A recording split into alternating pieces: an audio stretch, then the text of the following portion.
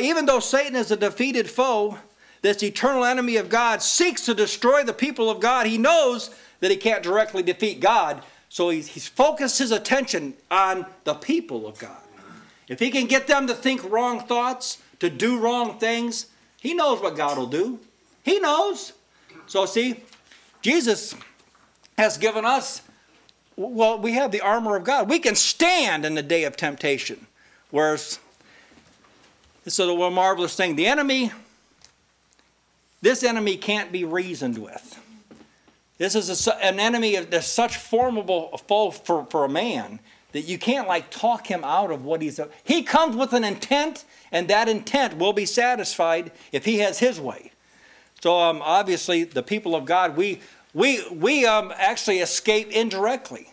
As we give ourselves to the Lord, we rise up into another domain where he can't even have an influence on us. So I praise God.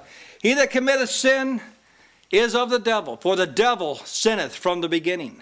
But for this purpose the Son of God was manifested, that he might destroy the works of the devil. So whosoever is born of God doth not commit sin, for his seed remaineth in him, and he cannot sin because he's born of God. Now in this, the children of God are manifest, and the children of the devil. Whosoever doeth not righteousness is not of God, and neither he that loveth not his brother.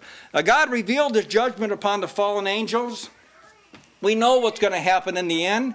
See, he's given us to know what's going to happen. Why? So that we can escape the wrath to come. I praise God for the truth concerning the enemies of God.